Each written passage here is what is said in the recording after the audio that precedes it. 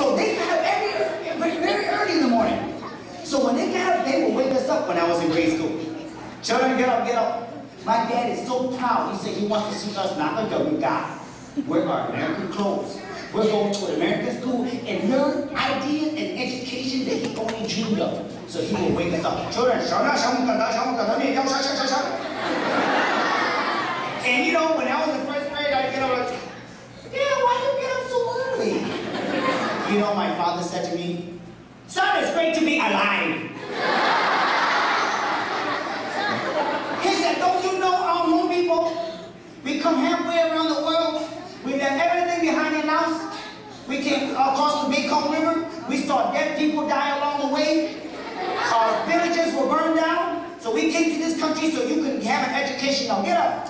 But Dad, the bus doesn't get here till 8:30. So what? Get up at 5. And he'd wake us up.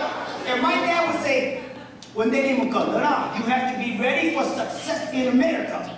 Be ready to learn and do great things. But before you leave the house, children, wash the dust up out of your eyes. And comb your hair. And put the good clothes on. Ask and check in the mirror. Before all my children, you leave the house. Check in the mirror. Then you check in the mirror. Can you check in the mirror? You check in the mirror. So I was about 6 or 7 years old. Okay, Dad, I'll check in the mirror. Check in the mirror. No, I don't know about you guys, but after a while, I didn't like checking the mirror because after a while, I didn't like what I saw. Because when I looked in the mirror, boys and girls, I realized, hey, my skin color at that time, we weren't cool. We didn't have a huge school with a bunch of Hmong friends. It was just me and 2 other Hmong kids. So I looked in the mirror and I just realized, hey, my skin color is different from most of the kids at our school. The shape of my nose and my eyes is different. My hair is dark black. Most of the kids in my school have brown or blonde hair. We go to school, we speak English, or we come home, we speak Hmong. And when we turned on the TV, did we see any Hmong families? No. We saw American families like the Brady Bunch, right? So I started to ask the question, hey, maybe we're not as cool as some of those other kids, the American kids. And we came at a time when no one knew about the Hmong culture. And because some of the other kids didn't know about Hmong culture, they made us feel bad. They picked on us. They would say, go back to your country, you don't belong here. Some kids would do this to make fun of us. They do this. Chinese, Chinese. You know what? I think back. Wouldn't it be cool if I knew magic like Harry Potter? And I had my little chopstick wand? And when they did that, I would cast a spell. You may think you're clever, but may your eyes be stuck like that forever! That would scare them, huh?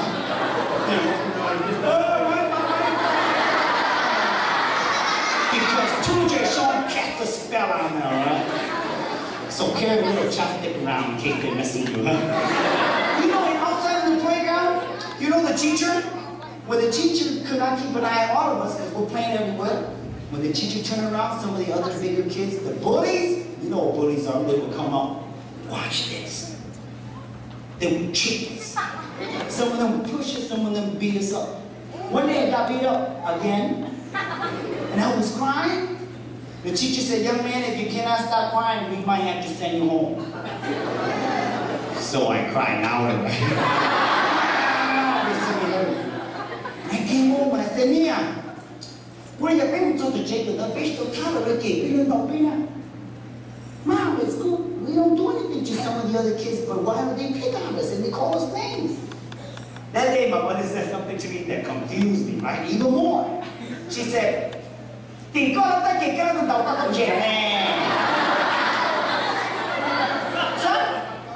you thought those American kids are picking on you. Why? Because you're lucky by them.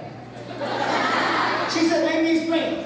When you walk by them, they can trip you and push you and hit you. If you stay far away, they cannot touch you, can they? She said, it's your fault they call you names because you're looking at them. When you look at them, they know you're listening. That's why they call you names. Don't walk by them, son. Don't look at them and you'll be okay.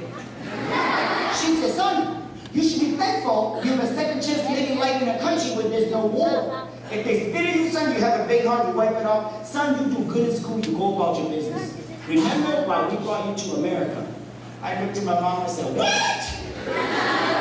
And when I was younger, I didn't realize what my mother meant. But when the girl said, oh, don't now? Guess what? I know what my mother was trying to say. She was trying to say, me too, son. You are not responsible for other people's ignorance in their actions.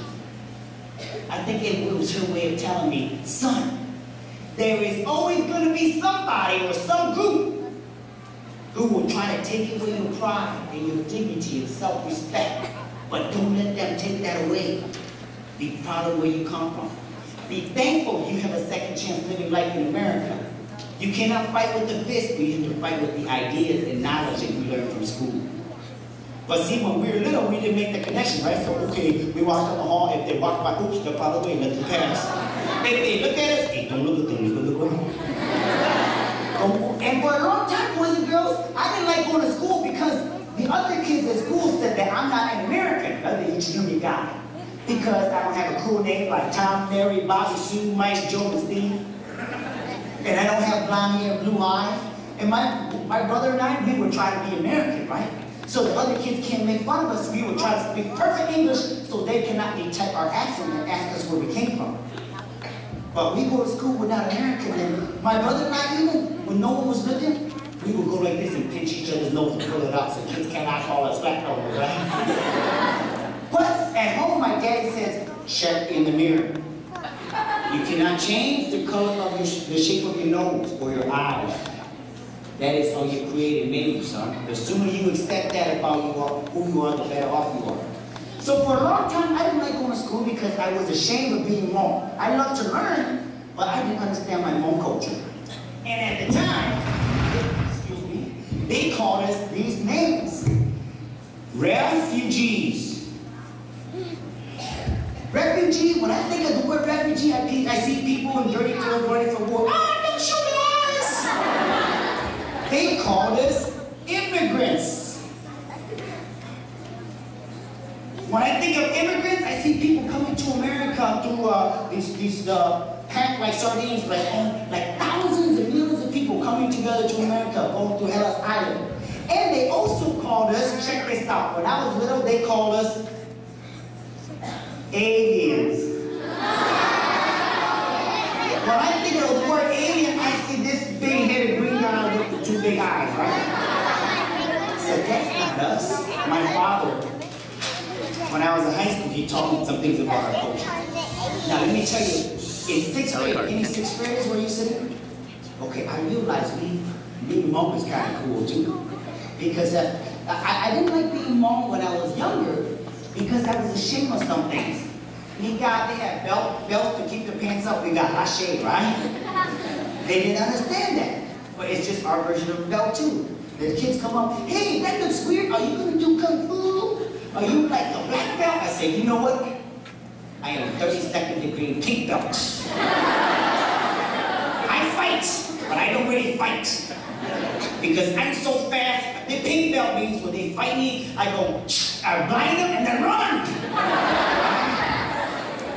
So there are a lot of things they don't understand about Hmong culture. And they would ask me, Hmong people, are you guys like from the mountain? Where are you from? And I remember at school, the teacher said, class, I want you to go home and ask your mom and dad where you were born. Which town? Which village, which hospital, or ask your mom and dad what time of the day you were born and come tell the school. So I was in 2nd grade, I went home and I said to my mom, so my mother said, go on, Shaw. Mong đỡ mà bị tua lò na chậu chợ. Lê chỉ bắt cả sự xía na. Chậu tu chậu tên đi nhau. Bán nô bể bán nô nhắm lòng tay chỉ tàu chậu trong là có gì nói chỉ quân ở trong đó. Đó. Có gì một cái ở trong hàng hóa bị tu cho nó lò đi à. Tôi mới để cuộc khẩn cấp mà có thể giết lưu đi. So I wrote this down, but I translated it to English. So the day came when everyone got to share. I have a friend, he's American, he's got blonde hair, blue eyes, long skinny nose. His name is Bobby. Bobby comes up and Bobby says, Hi everyone, my name is Bobby Smith. I was born in St. Joseph.